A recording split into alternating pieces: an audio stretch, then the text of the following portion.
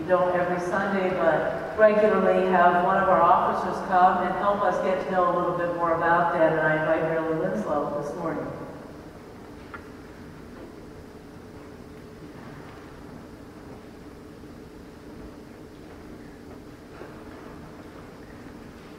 Good morning.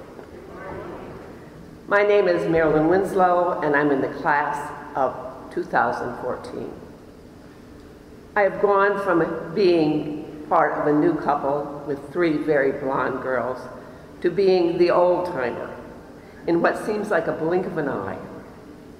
Actually, it's been 40-plus years since we began this journey with our Fort Street community.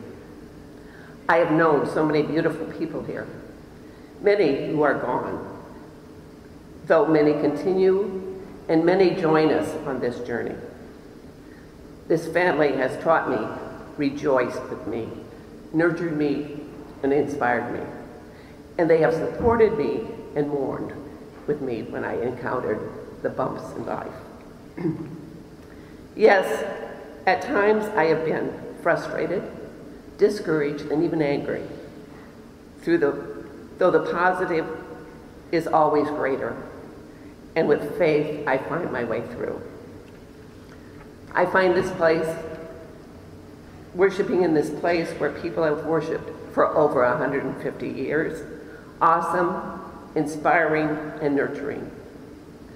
Certainly the Fort Street of 150 years ago, or even 40 years ago, has changed. Today we are called upon to remain relevant in a world that is changing much faster than it ever has before. I continue to believe in the church, and specifically in Fort Street. We are called to live in this world as Jesus did. Thus, we are to love, serve, heal, and be welcoming to all.